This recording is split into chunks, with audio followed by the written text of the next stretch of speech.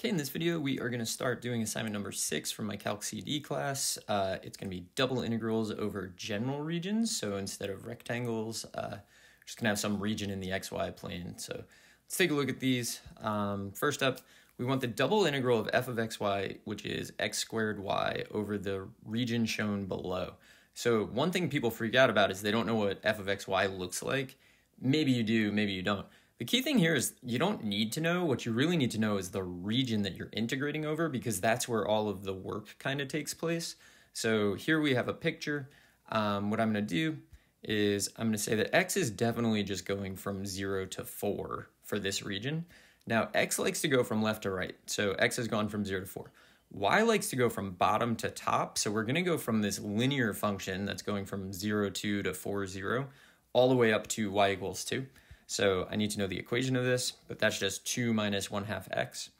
Okay, so y is going to go from the bottom region, which is 2 minus 1/2 x, up to the top of the region, which is y equals 2.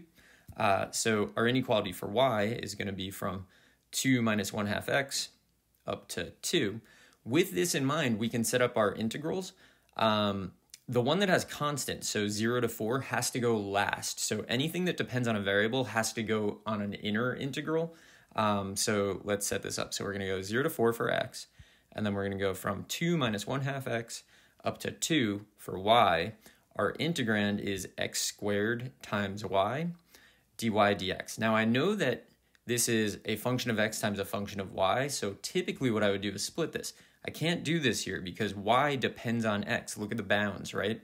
So since y depends on x, I have to do the integral for y and then do the integral for x.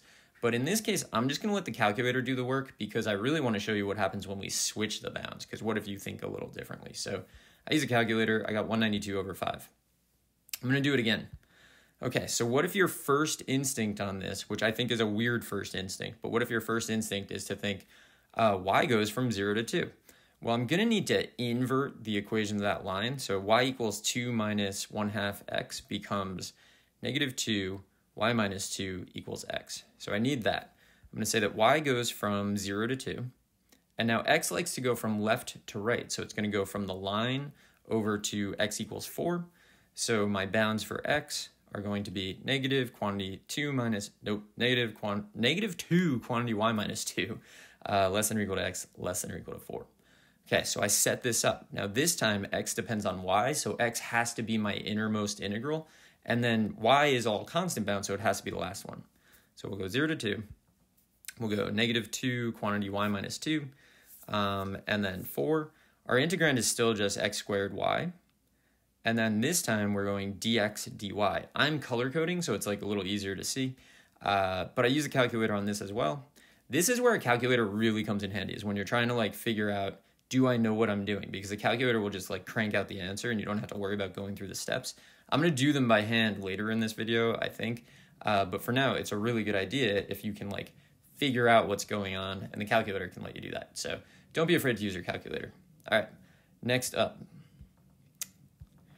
Double integral of f of xy equals x squared y. So same thing, over the region shown. So it's a slightly different region this time. Same idea though. I look at this and I think x goes from 0 to 4.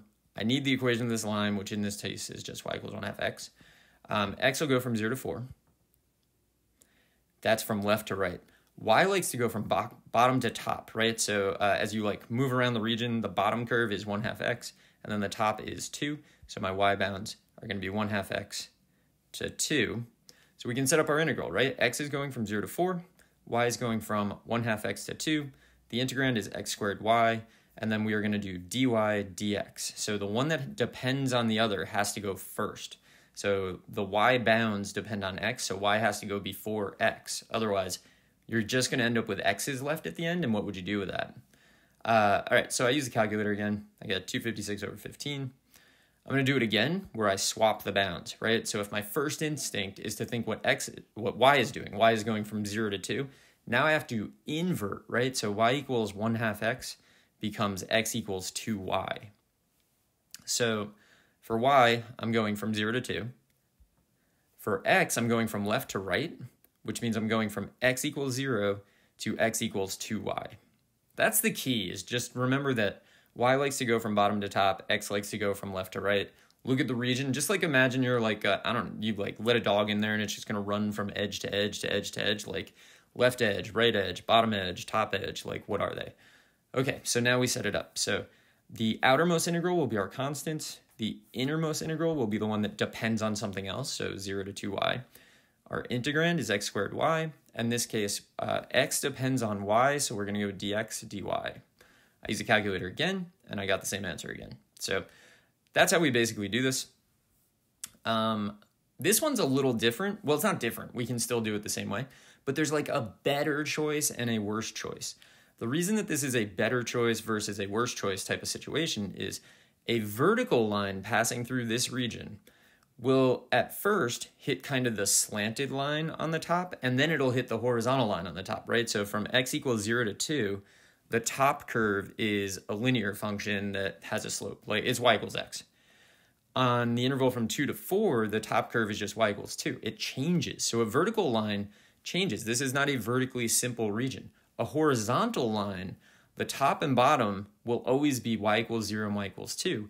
The left and right will always be y equals x and x equals 4. So it actually makes sense to do this one, dx dy, to do x first and then y. Let's set that up. So y is going to go from here, that's 0 to 2. Simultaneously, we know that this is y equals x or x equals y. We want to go from left to right. So x goes from y, which is on the left, to 4, which is on the right. We can set up our integral, 0 to 2, y to 4, x squared y, and then this will be dx dy, because x depends on y, it has to go first. So dx dy. Use a calculator. I got 608 over 15. Now, some people hate doing dx dy. I don't know. It doesn't bother me at all. I would prefer to do dy dx for absolutely no reason. But I'm willing to do dx dy, like no problem.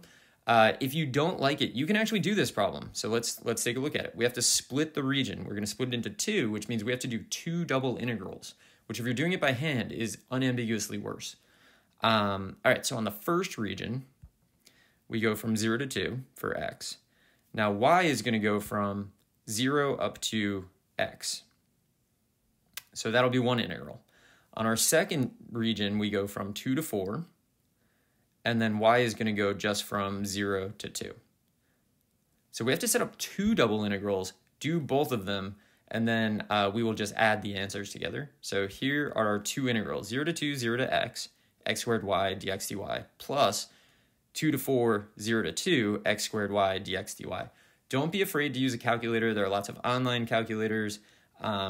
Whatever, like it's a great way to learn. I know that in a college level class, you're probably not going to be allowed to use one on an exam, but a lot of learning can take place and can save you a ton of time. So I just had the calculator add those up. And again, I got 608 over 15. So I'm definitely doing it right. And I know that because the calculator's kind of spitting out answers. Let's take a look. I'm going to do 2 more in this video, I think.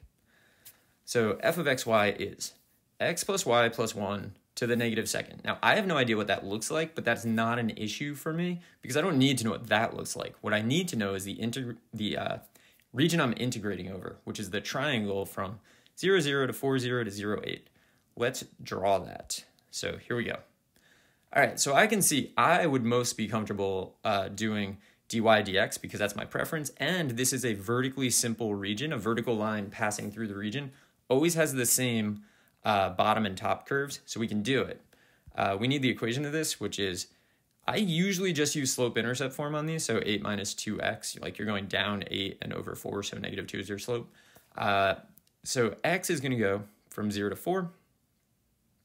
Y is going to go from bottom to top, right? So that's going to be from 0 to 8 minus 2x. So we can set up our integral. So it's going to be 0 to 4, 0 to 8 minus 2x, which means we have to do dy dx because y depends on x. If we do dx dy, it's weird, and we're going to end up with like x's at the end, and we don't want that. We want a finite value.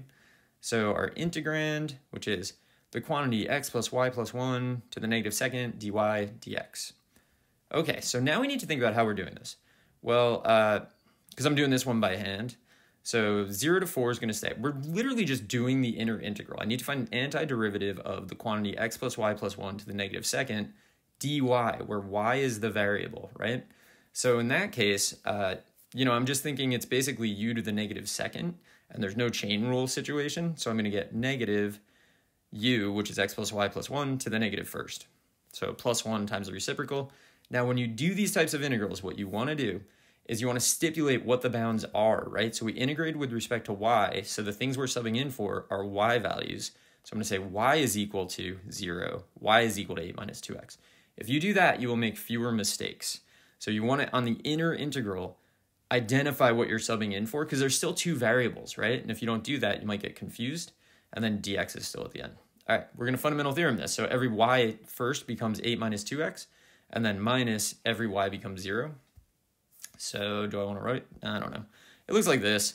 We go 0 to 4. We have negative x plus that y becomes 8 minus 2x plus 1 to the negative first. Minus, now we plug in 0 for y, so we get negative quantity x plus 0 plus 1, so x plus 1 to the negative first dx. Now we have to just do both of these integrals. So you can like clean up the one, you get 9 minus x in there. You have like negative quantity 9 minus x to the negative first. When you integrate that, because of the chain rule, you lose the negative. Like, you should write that one down. I didn't. So I'm going to get natural log absolute value of 9 minus x plus the natural log of the absolute value of x plus 1. And we're going from 0 to 4. So you might want to show an extra step on that one. I didn't. I think you can probably avoid it, but it's up to you, right? But keep in mind, both of those are really just like 1 over u situations. And then the question is it just du or is it negative du? All right, so when we plug in 4, we're going to get the natural log of 5 plus the natural log of 5. And then when we plug in 0, we get the natural log of 9. And then you also get the natural log of 1, but that's 0. So we end up with this. This, by properties of logs, is natural log of 5 plus natural log of 5 is natural log of 25, right? Because addition between becomes multiplication within. So natural log of 25 minus natural log of 9, and then subtraction between becomes division within. So finally we get natural log of 25 over 9. I then just put it into the calculator because why wonder, right? Like, check your answers. I get 2 natural log of 5/3, but coefficients can become exponents. So that's the natural log of the quantity 5/3 squared, which is 25 over 9. All right, I'm going to do one more in this video. So here goes. Number 20, f of xy is cosine of 2x plus y. X is going from 1/2 to pi over 2, and y is going from 1 to 2x, which means y has to go first because y depends on x. I don't really need to do anything to set this one up because we're just like expressly given what we need. So we're going to do this. 1/2 to pi over 2, 1 to 2x, cosine of 2x plus y dy, and then dx. dy has to go first because the y bounds depend on x. If the x bounds depend on y, then x has to go first. That's how you decide which one's going first. All right, so we're just going to integrate, right? So cosine of 2x plus y dy. So y is the variable. So 2x might as well just be like pi. Like, it doesn't really matter in this case.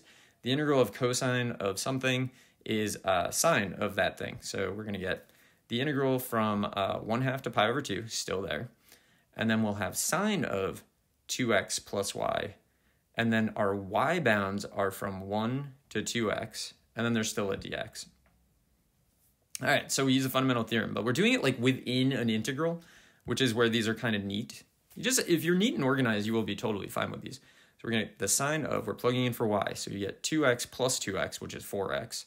And then you get minus the sine of 2x plus 1, because we're plugging in 1 for that y value. Dx. Now we just have to integrate these. The integral of sine of 4x is going to be negative 1/4 cosine of 4x. Being good at antiderivatives is a huge benefit when you're doing double integrals. I mean, I feel like that should be obvious, but who knows? It's worth it. Like, don't be embarrassed. Go back and get better if you're not really great at these. It pays off in the long run. The integral of negative sine of 2x plus 1 is going to be positive 1/2 cosine of 2x plus 1. And then here it's like technically x goes from 1/2 to x. X goes, no, technically it is from x equals 1/2 to x equals pi over 2. We don't have to write it because it's the only variable, right? So that's the difference between the inner integral and the outer integral when you're evaluating them. The last integral you do is basically a Calc 1 integral. So it comes down to how good you were at Calc 1. I'm just going to like plug this stuff in. So we'll get negative 1/4 cosine, sorry, we get the negative 1/4 cosine of 2 pi. Cosine of 2 pi is 1, so that's negative 1/4. Then minus negative 1/4, what am I doing? I'm plugging in pi over 2 to both of them, right? So I get negative 1/4 cosine of 2 pi plus, what? Plus 1/2 cosine of pi plus 1. That's all from plugging in pi over 2. I don't know why I struggled over that. Minus, we're going to plug in 1/2. So when we plug in 1/2, we get negative 1/4 cosine of 2 plus 1/2 cosine of 2. Whew. Okay, we could clean this up. It's not going to really look that much better. So I just ran it through the calculator to make sure that we did it right. And there you go. All right, I'm going to end this one here. I'll be back in the next one to kind of finish up this assignment. I hope this was helpful, and good luck.